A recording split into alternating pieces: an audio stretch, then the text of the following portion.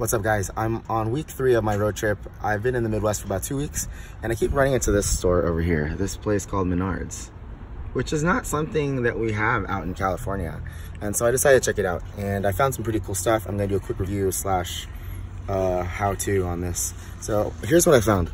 I found this really cool magnetic paper towel holder. I never even thought of this, but it's kind of cool because it will stick up really nicely here on the Heps Designs Molle panel I have on the back window.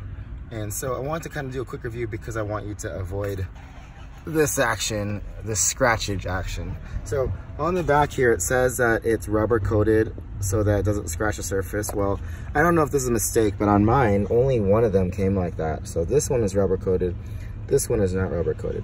So here's what I'm gonna do. I think it's rubber coated with the intention of you being able to take it off and to put the paper towels on there without scratching the surface. But since this one doesn't have the rubber coating, I'm gonna make this one my static one, the one that never moves, and this will be the one that moves. So I'm gonna go set this up over here, and I'm gonna set it over in that spot right there, and with the intention of never ever moving it. So there we go. Then I'm gonna take the paper towel, stick it on there. All right, so I got the other one in here now, and this is cool because it's got the rubber mount on the back.